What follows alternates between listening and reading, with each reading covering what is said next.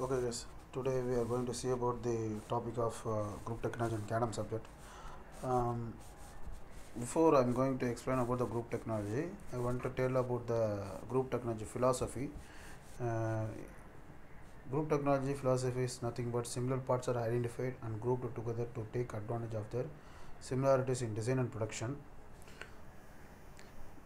Why we are implementing the group technology? Because the group technology is a process type layout and the part families are grouped and then arranged the machines according to that, so that only we can easily produce the product with the mass production. That is the reason we are implementing. Where to implement it's nothing but normally it is implemented by process layout plant. Why? ஏன்னா அங்கே தான் வந்து எனக்கு வந்து process வந்து ஃபாஸ்ட்டாக முடித்து product வந்து வெளியில் எடுத்துகிட்டு வர முடியும். குரூப் டெக்னாலஜி உள்ள கான்செப்ட் உள்ள போகிறதுக்கு முன்னாடி ஒரு எக்ஸாம்பிள் நான் இங்கே எடுத்துக்கிறேன். ஃபார் எக்ஸாம்பிள் வந்து பல்சரோட வண்டி வந்து எக்ஸாம்பிளரே எடுத்துக்கிறேன். இப்போ 150, 180, 200ன்னு சொல்லிட்டு பல்சரில் நிறைய கேட்டகரிஸ் இருக்குது. அதில் வந்து பார்த்திங்கன்னா ஒரு சில பார்ட்ஸ் வந்து ரொம்ப சிமிலராக இருக்கும். அதை ஃபார் எக்ஸாம்பிள் வந்து மக்கார்டு அந்த மாதிரி பார்ட்ஸ் வந்து சிமிலராக இருக்குது அப்படின்னா அந்த பார்ட்ஸை மட்டும் ஐடென்டிஃபை பண்ணி அந்த பார்ட்ஸை குரூப் பண்ணி அந்த பார்ட்டை மட்டும் நான் மிஷின் செல்லில் போட்டு மிஷினில் குரூப் டெக்னாலஜி மூலிமா யூஸ் பண்ணி ஈஸியாக வந்து அந்த பார்ட்டை வந்து நான் ரெடி பண்ண முடியும். ஓகேங்களா? அப்போ வந்து மாஸ் ப்ரொடக்ஷன் இன்க்ரீஸ் ஆகும், மிஷினோட ஐடில்னஸ் வந்து கம்மியாகும், மேன் பவர் கம்மியாகும், அப்புறம் வந்து பவர் அந்த மெட்டீரியல் கன்சப்ஷன், அப்புறம் வந்து அதர் எக்ஸ்பென்சஸ்லாம் கம்மியாகும். அந்த ப்ராசஸ்னால தான் குரூப் டெக்னாலஜி யூஸ் பண்ணுறாங்க. எங்கே யூஸ் பண்ணுவாங்க? இதனால தான் யூஸ் பண்ணுறாங்க. எங்கே யூஸ் பண்ணுவாங்க பார்த்திங்கன்னா ப்ராசஸ் லேஅவுட்டில் யூஸ் பண்ணுவாங்க. ஆக்சுவலி 3 டைப் ஆஃப் லேஅவுட் இருக்குது. ஒன்று வந்து line layout, functional layout, group layout. 3 layout இருக்குது. ஓகேங்களா? லைன் லேஅவுட்னா என்ன? லைன் லேஅவுட்னா என்ன அப்படின்னா ஒரு பார்ட் இருக்குது, அந்த பார்ட்டோட ஆப்ரேஷன் மட்டும் ஃபஸ்ட்டு பார்ட்டில் முடிஞ்சுட்டு அதுக்கப்புறம் வந்து அந்த பார்ட் வந்து செகண்ட் ஆப்ரேஷன் போயிட்டு அப்புறம் தேர்ட் ஆப்ரேஷன், ஃபோர்த் ஆப்ரேஷன் போட்டு ஃபைனலாக ப்ராடக்டாக மேக் ஆகிறது தான் லைன் ஆப்ரேஷன். அதுதான் வந்து இங்கே என்ன சொல்லியிருக்காங்க பார்த்தீங்கன்னா, line layout is used to present in simple process industries in continuous assembly and mass production of components required in very large quantities ன்னு சொல்லியிருக்காங்க. ஓகேங்களா? இப்போ இந்த இடத்துல 4 லைன் லேஅவுட் கொடுத்துருக்காங்க. சைடில் பார்த்தீங்கன்னா 1 foreman and 1 team of workers complete each part. ஒரு பார்ட்டை முடிக்கிறதுக்கு ஒரு ஃபோர்மேனோ ஒரு 4 ஒர்க்கரோ இல்லை 2 ஒர்க்கரோ ஒரு டீம் ஆஃப் ஒர்க்கர்ஸ் வந்து யூஸ் பண்ணுவாங்க. அதாவது இந்த லேத்துன்னு சொல்லி எல்லுன்னு இருக்குது பார்த்தீங்களா, இதில் ஒரு ஃபோர்மேன் அதோட டீம் ஒர்க்கர்ஸ் வந்து ஒர்க் பண்ணுவாங்க. ஒர்க் பண்ணி அந்த ஈச் பார்ட்டை மட்டும் முடிப்பாங்க. இது இங்கே ஒரு பார்ட்டு, இங்கே ஒரு பார்ட்டு, எம்மில் ஒரு பார்ட்டு, டியில் ஒரு பார்ட், ஃபைனலாக வந்து எல்லா பார்ட்டும் வந்து அசம்பிள் ஆகி ஒரு ப்ராடக்டாக வந்து விஷுவலைஸ் ஆகும். இது வந்து லைன் லேஅவுட். ஃபங்க்ஷனல் லேஅவுட்னா என்ன? ஃபங்க்ஷனல் லேஅவுட்டில் என்னென்னா ப்ராசஸ் மட்டும் நடக்கும். அதுதான் process is nothing but your operation. ஓகேவா?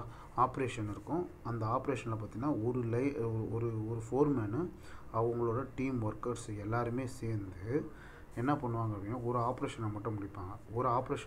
அப்போ ஒரு ஆப்ரேஷன் முடிப்பாங்க அப்படின்னா என்ன அர்த்தம் அப்படின்னா நம்பர் ஆஃப் பார்ட்ஸ் உள்ளே வரும். பட் ஆனால் வந்து ஆப்ரேஷன் மட்டும் சிங்கிள் ஆப்ரேஷன். அந்த ஆப்ரேஷனை முடிச்சுட்டு அந்த பார்ட்ஸ் எல்லாம் வேறு ஆப்ரேஷன்ஸ்க்கு போகும். ஓகேங்களா? அதனால தான் சைடில் என்ன போட்டிருக்காங்க பாருங்கள், foreman and their men are involved in component completion அப்படின்னு போட்டிருக்காங்க. இப்போது இந்த எல்லுன்றது என்ன அப்படின்னு பார்த்தீங்கன்னா உங்களுக்கு லேத் ஆப்ரேஷன் மட்டும் நடக்கும். ஆனால் நம்பர் ஆஃப் பார்ட்ஸ் இருக்கும். இப்போ 4 பார்ட் வருது, ஒரு மக்கார்டு வருது, அவுட்டர் கேஸ் இன்ஜின்ஸ் வருது, அப்புறம் மிரர் வருது, அப்புறம் வந்து சைடு ரியர் மிரர் வருது, இந்த மாதிரிலாம் வருது அப்படின்னா அந்த பார்ட்ஸ் எல்லாம் லேத்து மட்டும் பண்ணிவிட்டு அதுக்கப்புறமா வந்து பார்த்திங்கன்னா மில்லிங்க்கு போகும், அப்புறம் கிரைண்டிங் போகும், அப்புறம் ட்ரில்லிங் போகும். அந்த மாதிரி வந்து ஒரு பார்ட்டு மட்டும் ஃபினிஷ் ஆகி இந்த பார்ட்டுக்கான ஆப்ரேஷன்ஸ் மட்டும் ஃபினிஷ் ஆகி நிறைய பார்ட்ஸ் உள்ளே வரும். பட் ஆனால் ஒரு பார்ட்ஸோட ஆப்ரேஷன்ஸ் மட்டும் ஃபினிஷ் ஆகி அப்படியே பாஸ் ஆகும். இதுக்கு பேர் ப்ராசஸ் லேஅவுட்னு சொல்லுவாங்க.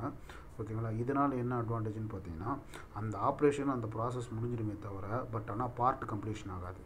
பட் இந்த இடத்துல பார்த்தீங்கன்னா என்ன அப்படின்னா ஒரு பார்ட்டோட ப்ராசஸ் ஆப்ரேஷன் கம்ப்ளீட் ஆகி அதுக்கப்புறம் அடுத்த அந்த பார்ட்டை வந்து இன்னொரு ஆப்ரேஷன் யூஸ் பண்ணி அதுக்கப்புறம் இன்னொரு ஆப்ரேஷன்ஸ் யூஸ் பண்ணி 4 ஆப்ரேஷன்ஸ் யூஸ் பண்ணி ஃபைனலாக ப்ராடக்டாக மேக் ஆகிடும். ஓகேங்களா? பட் இந்த இடத்துல வந்து ஒரு ஆப்ரேஷன்ஸ் மட்டும் தான் இருக்கும். நான் நம்பர் ஆஃப் வேரியஸ் பார்ட்ஸ் வந்து உள்ளே வரும். குரூப் லேஅவுட்னா என்ன?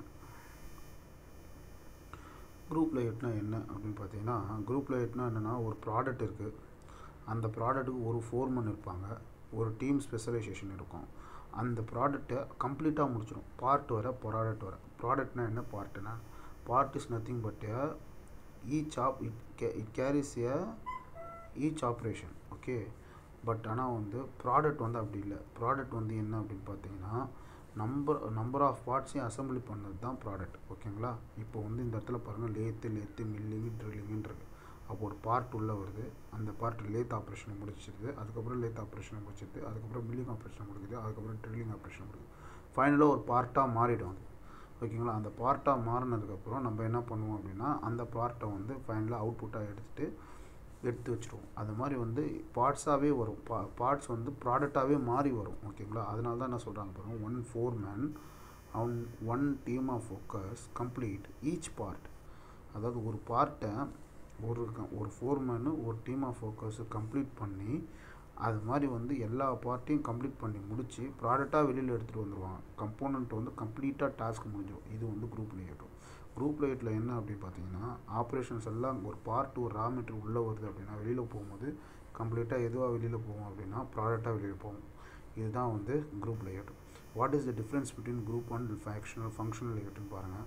ஃபங்க்ஷனல் லேஅவுட்னு பாருங்கள், என்ன லேத்து ஒரு பார்ட் இருக்குது, அந்த பார்ட் வந்து லேத்து போகும், மில்லிங் போகும், ட்ரில்லிங் போகும், ஜிக்ஸாக எல்லா இடத்துலையும் போயிட்டு ஃபைனலாக ஒரு பார்ட் வந்து ஒரு ப்ராடக்ட்டுக்கு பார்ட் வந்து ஒரு ப்ராசஸை முடித்து அதோட ஃபங்க்ஷன்ஸ் எல்லாம் முடித்து ஒரு பார்ட்டாக கம்ப்ளீட் பார்ட்டாக வெளியில் வந்து அதுக்கப்புறம் வந்து நம்பர் ஆஃப் பார்ட்ஸ் அசம்பிள் பண்ணி ஒரு ப்ராடக்டாக மாறும். பட் இங்கே பார்த்தீங்கன்னா ஒரு பார்ட்டு எல்லா ஆப்ரேஷன்ஸையும் முடித்து ஃபைனலாக வந்து அந்த பார்ட்டு வெளியில் போய் கம்ப்ளீட்டாக வந்து அந்த வெளியில் போய் இப்போ first part, second part, third part, fourth part, fifth பார்ட்டுன்னு தனியாக பிரிச்சிட்டாங்க. இந்த பார்ட்டுக்கான ஆப்ரேஷன்ஸ் எல்லாமே உள்ளே நடந்துருது. அதே மாதிரி செகண்ட் பார்ட்டு கூட ஆப்ரேஷன்ஸ் ஃபுல்லாக நடந்தது, தேர்டோட ஆப்ரேஷன், ஃபோர்த்தோட, ஃபிஃப்த்து, அந்த மாதிரி எல்லா ஆப்ரேஷன்ஸும் முடிஞ்சு அதை ஃபைனலாக வந்து அசம்பிள் பண்ணும்போது ஒரு ப்ராடக்டாக வெளியில் வரும். அப்போ வந்து இந்த லேஅவுட்டை விட்டு வெளியில் வரும்போது அது ஒரு ஃபைனல் டாஸ்க் காம்பனண்ட்டாக வரும். ஓகேவா? முடிஞ்ச காம்பனண்ட்டாக வரும். அப்போ அந்த ஒரு பார்ட்டுக்கான ஒரு ஆப்ரேஷன்ஸும் இது ஒரு மிஷின்ஸ் உள்ளே இருக்குமே தவிர மிஸ் ஆகிருக்காது. இதுதான் difference between the functional லேஅவுட்டுக்கும் group லேஅவுட்டுக்கும் உள்ள டிஃப்ரென்ஸு. இது one of the most important topic அண்ணா யூனிவர்சிட்டியில். ஸோ இது வந்து குரூப் டெக்னாலஜி லேஅவுட்டுன்னு கேட்பாங்க. ஓகேங்களா? இந்த 3 லேஅவுட்டு நம்ம குரூப் டெக்னாலஜி என்னன்றதை போட்டுட்டு இந்த 3 லேஅவுட்டு நம்ம வரைஞ்சோம் ட்ரா பண்ணோம் அப்படின்னா ஒரு 16 மார்க் கவர் பண்ணலாம். Kindly make use of it guys. Thanks for all.